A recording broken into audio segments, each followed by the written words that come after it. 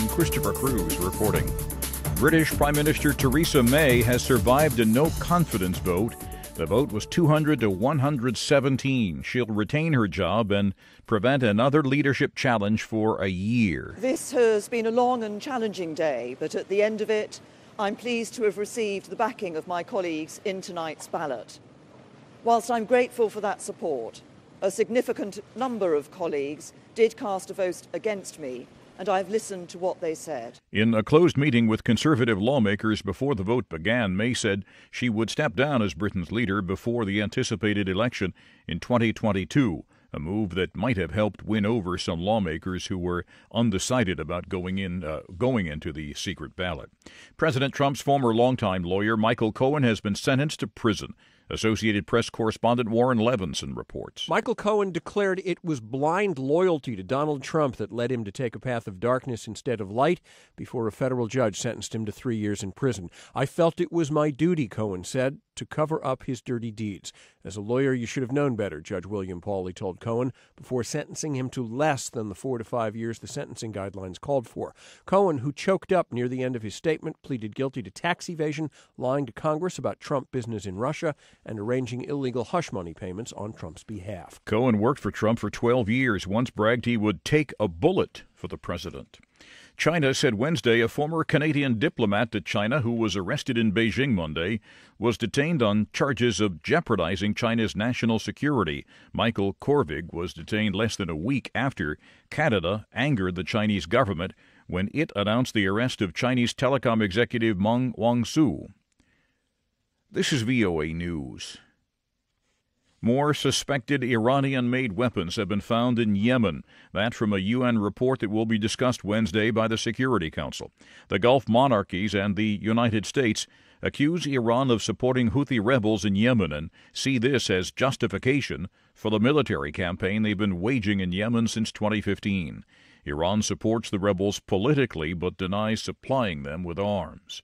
The U.S. Senate expected to support a resolution to end U.S. support for Saudi Arabia's military campaign in Yemen.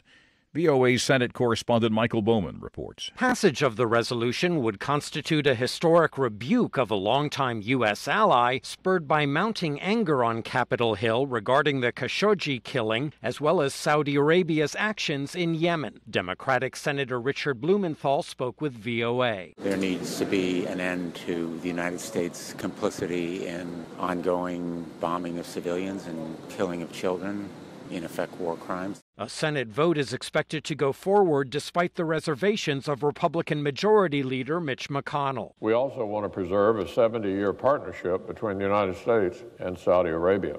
And we want to ensure that it continues to serve American interests and stabilizes a dangerous and critical region. French police continue hunting for a man who opened fire in the eastern city of Strasbourg, killing at least 2 people and wounding more than 12 others.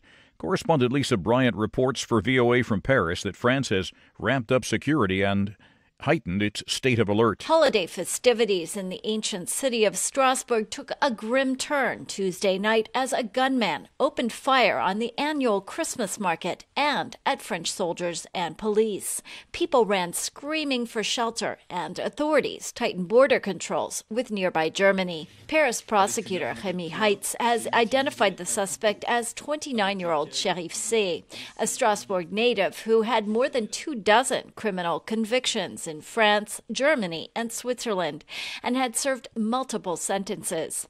Heitz said he was radicalized and had proselytized in jail.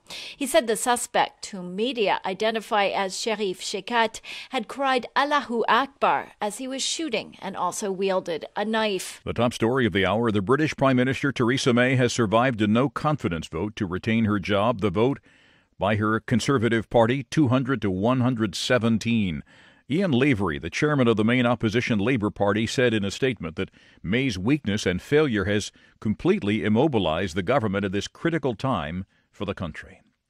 You can find more on these and other late-breaking and developing stories from around the world, around the clock, at voanews.com